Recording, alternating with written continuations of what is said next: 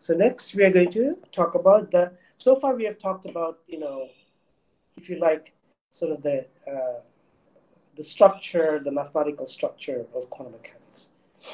But physics is about time and the time evolution.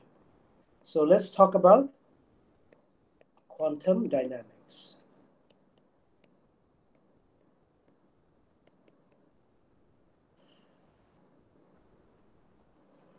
Okay, so the time evolution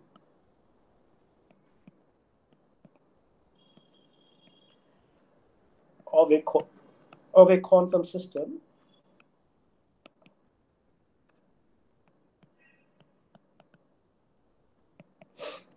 is encoded in the time evolution of the state vector. Okay, of the state vector describing that system.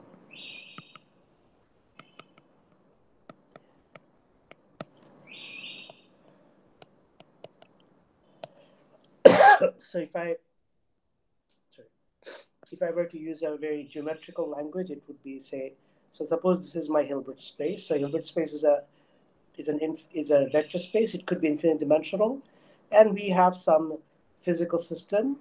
It's represented by some state, a vector, and then there has to be a time evolution. That means that this vector will evolve with time in this Hilbert space. Okay, and we want to find the equation which governs this evolution, and that equation is in quantum mechanics, that is the analog of Newton's equation in classical mechanics, Newton's second law, and that equation is given by the Schrödinger equation.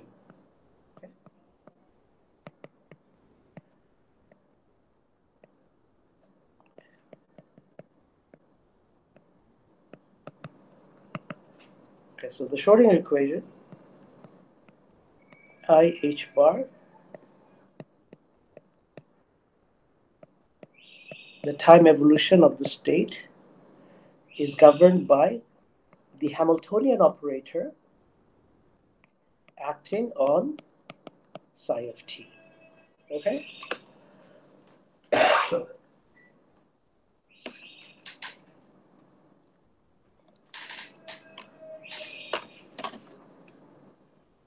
Just give me 1 second.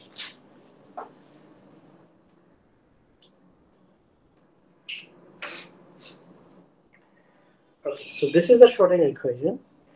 So h bar is Planck's constant. So h bar is Planck's constant. Well, it's actually what is known as Dirac's h, or h bar is what Planck called h divided by 2 pi. And I is the imaginary unit minus square root of 1. And h is a special Hermitian operator called the Hamiltonian, which is its eigenvalues have the interpretation of energy.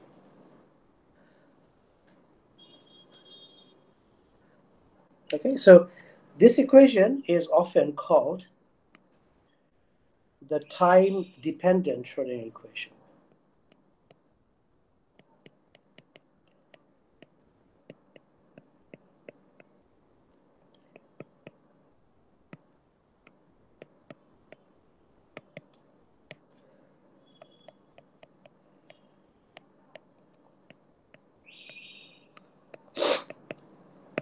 The name suggests that there should be a time-independent Schrödinger equation.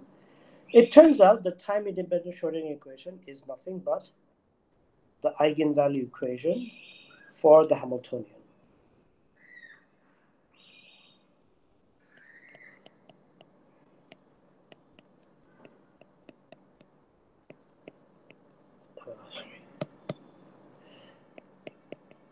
I could have written it like this, but I could have written it with psi. So this is t dependence. Okay, so this is the time independent.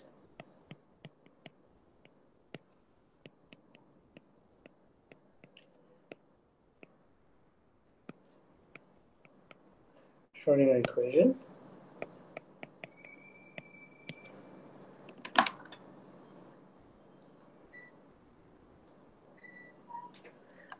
Now, what's interesting is that because of the presence of H in the time-dependent Schrödinger equation, it turns out that if you solve this equation, you have pretty much solved the other one too.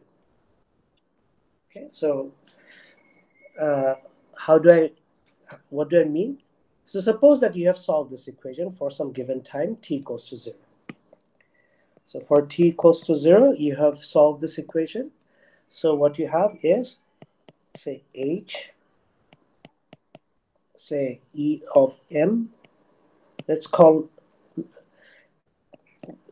and then em, okay? Now, if I look at the Schrödinger equation, the time-dependent Schrödinger equation, then this becomes IH bar d by dt E of m is equal to em, right? So this is at some time t equals to 0.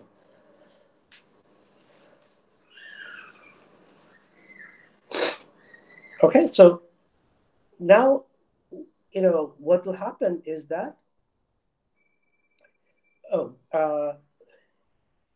we are also assuming that h here is time independent. So we are assuming that h here is time independent. So that means that the eigenvalues E would also be time independent. So this is a very easy equation to solve.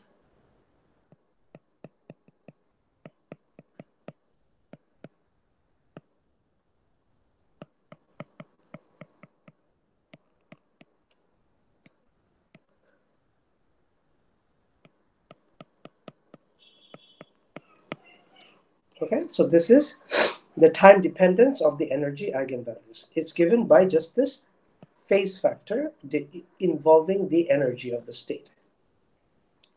Now, any arbitrary state, this is an assumption or a postulate.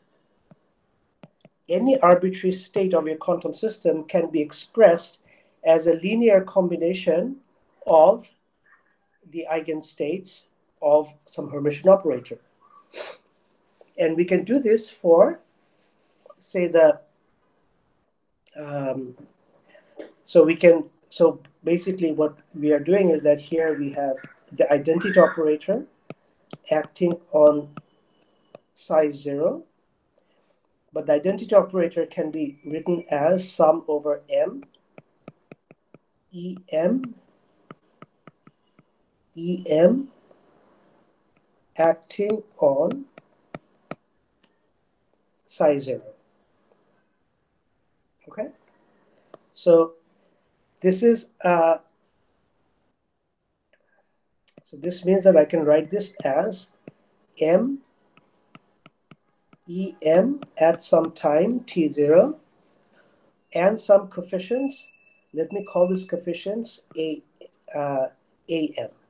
So these are these coefficients. Okay.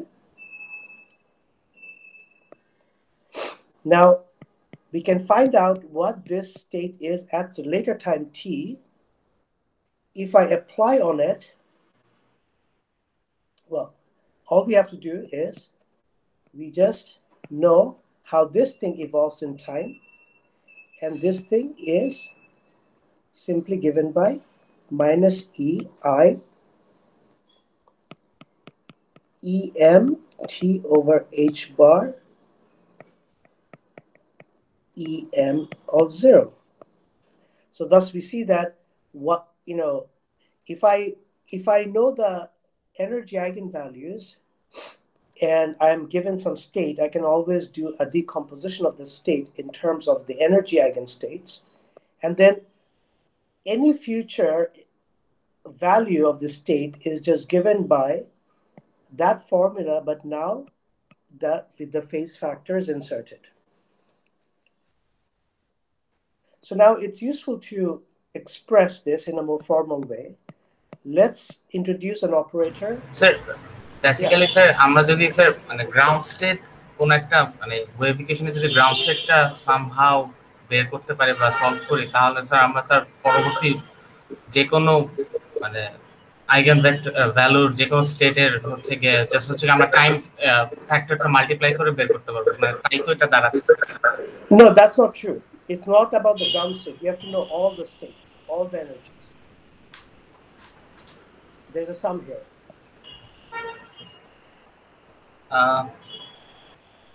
It would be ground state hobe jodi if there was only one m here, the lowest number value of m. It is true that the ground state plays an important role, especially in quantum field theory, but that's not true. To get the evolution, you have to know all the states, the energy eigenvalues for all m. Okay? Okay. Right. So let us formalize this. So let's define a unitary operator, and I'll come to that in a minute, which is the exponential of minus I h t over h bar. So what is this? This is a formal series. A formal series where it's a sum over an infinite number of terms. Each term is minus I h t over h bar raised to the power n divided by factorial n. So that's the definition of this thing. So if I do this, then psi of t is going to be sum over m. There was am. Now this thing, I can write this as the exponential of minus I h hat t over h acting on e of m at time 0. Because when h acts on this, this gets replaced by em, right? Because, you know, because this is just a sum of power series. So for example, if h acts on em once, I get em. But if h acts on em twice, I get em squared. So if h acts on em an infinite number of times via this power series,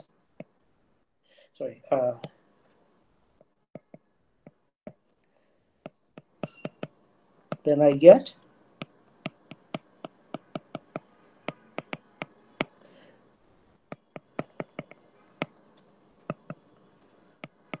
so this is what I'm using to write this. But this does not now this is a linear operator. It does not depend on m anymore, so I can factor it out of the sum, and then I have psi of t as u of t. U is basically just this operator, u of t, acting on psi of 0. So this is how we see that u of t just evolves the state from time 0 to time t. So u of t is known as the time evolution operator, and it's not a Hermitian operator, it's a unitary operator. So what do I mean by that? If you take u dagger of t, you can easily show that u dagger of t is e to the power minus I h of t by h bar of dagger. This is going to be e to the power plus I h dagger t of h, but h dagger is h because it's Hermitian. So I get e plus I h of t by h. Now, if I say u dagger of u, because there's a plus sign here and there's a minus sign in u, this is going to be 1. And this is the same as U dagger. In other words, I can say U dagger is equal to U inverse. Such operators are known as unitary operators.